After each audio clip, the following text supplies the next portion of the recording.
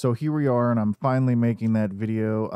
I have had people ask me about it. I've even had friends ask me about it.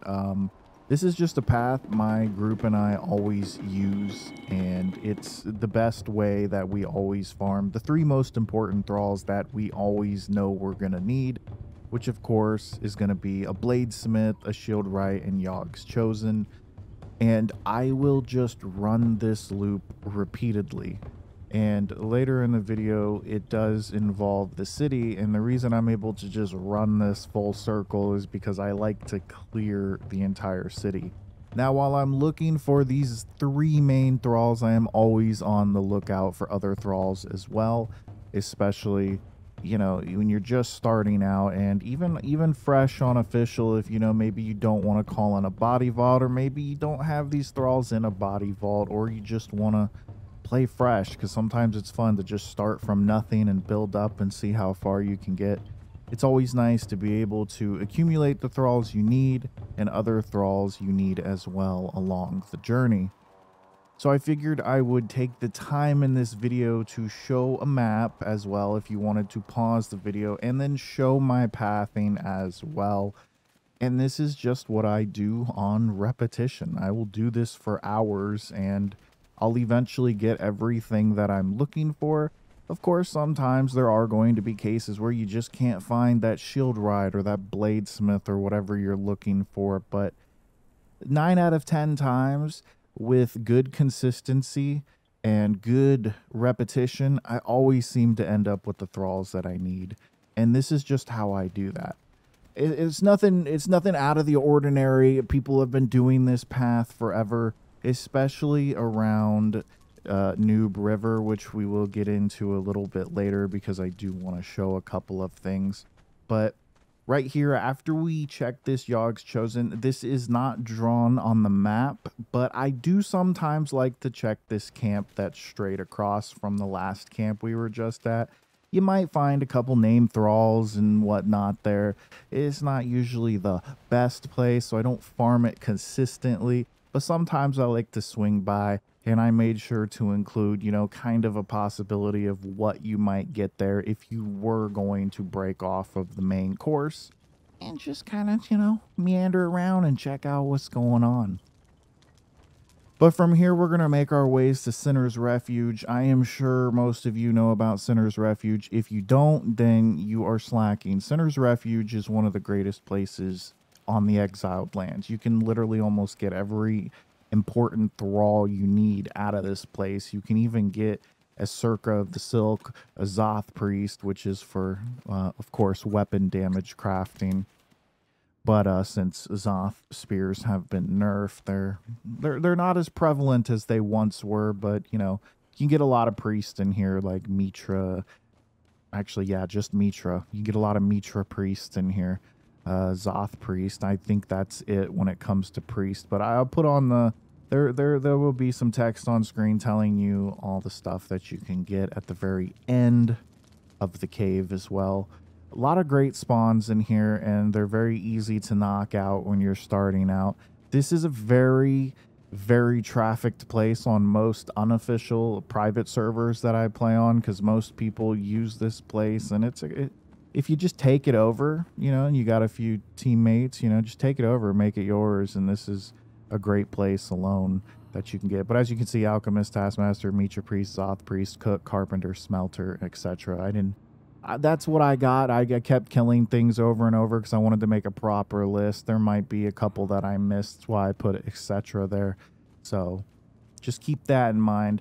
Now, the next spot I'm going to show you is one of my little favorite spots. That's just literally right across from Sinners, and I always have to check it. That is where the blue line ends on the map in the picture you saw, and I just like to showcase that. Now, I know for some of you that are experienced, this might be a bit tedious of me showing my path, but I thought it was something different and kind of nice to throw in, especially if you're newer to the game. But we're just going to go up this path and to the left, and it's not even a camp. There's nothing on the map that shows it as a camp. It's literally just a bonfire with a couple of thralls. But you can actually get you know, a good named out of this, and I do show you that right here. Now, another thing I wanted to discuss when I had previously mentioned Noob River. Noob River has a lot of amazing spots where named thralls can spawn. I will show a couple right here. It's not the usual path that I like to follow. So normally I will literally just run my path from Sinkhole Obby, and then I will know where map rooms are, and I will use that map room to go to Brim. And then from Brim, I will farm that city a bit slower because the thralls are stronger. But after that, I like clearing that because then by the time I come back to Sinkhole Obelisk, well, they're respawning and I'm good to go. And then it just becomes an infinite loop. It can be a bit tedious, but I will say use a horse. I should have prefaced that sooner. I'm just running around on foot right now to show you I do run around on foot a lot. But as you can see, if you have a horse, these small camps around Noob River, they do have a chance. They're very easy to clear. And if you want to check them, you can. I'm not including all of them in this video because it's really not a part of my pathing. I would just show the options. I literally hate this spot because of the crocodiles. I have seen named thralls that I want die to these things before I could save them. So yeah. I'm not a big fan of this spot, but just keep that in mind if you wanted to incorporate Noob River into your pathing. It's a great option, and there's lots of little spots that can offer a lot of great potential for thrall spawns, so check it out. But from here, this is pretty straightforward. If you've ever been to this city, we're just going to teleport in from the obelisk. We're going to run up this path, or if you have a horse, trust me, use a horse when you're doing this. It'll kill sometime, but sometimes the reason I just choose to run around on foot is to give the game more time for those thralls to be guaranteed to be respawned. So take that as you will. If you use a horse, you might get there faster. If you're not clearing everything like I am, they might not respawn, but you'll be ready for it when you go back to Sinkhole.